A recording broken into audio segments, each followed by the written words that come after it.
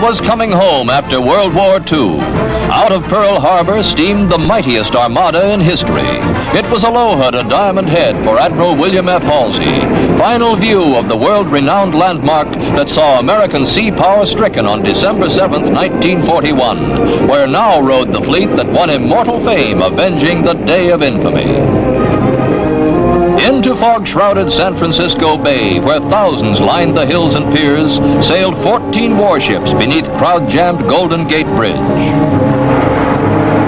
To the welcomers on the famed bridge of the Golden Gate, salute from the Admiral on the bridge of a fighting ship. Americans could never forget Bull Halsey's fight from the Marshall Islands to Tokyo Bay that blasted the Japanese fleet out of the Pacific. By October 16th, 1945, home were the sailors from the wars.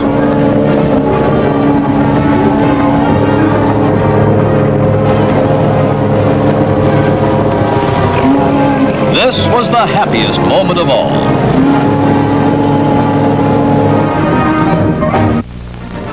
To the port of Los Angeles came the battleship Texas, leading 4 other veteran warships. Every major port was taking a hand in welcome home to the 3rd Fleet. World War II seemed so far removed now. Through the Panama Canal, the aircraft carrier Enterprise led a fleet of 28, and it was a tight squeeze for the giant flat top, survivor of many an enemy suicide attack, and one of the fightingest ships afloat. In the locks alongside the Enterprise, the battleship Washington inched slowly ahead. It was a close fit here, too, with only inches to spare. A veteran pair, the Washington and the Enterprise, come home in glory.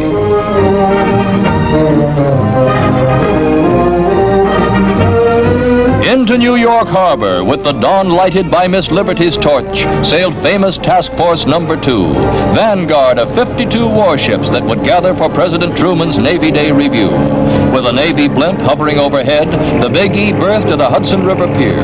Then the words sailors like best, shore leave.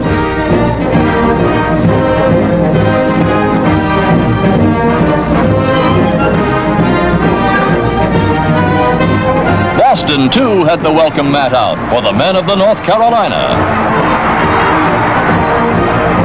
Gangway for the Navy. America said, well done, sailor, and welcome home.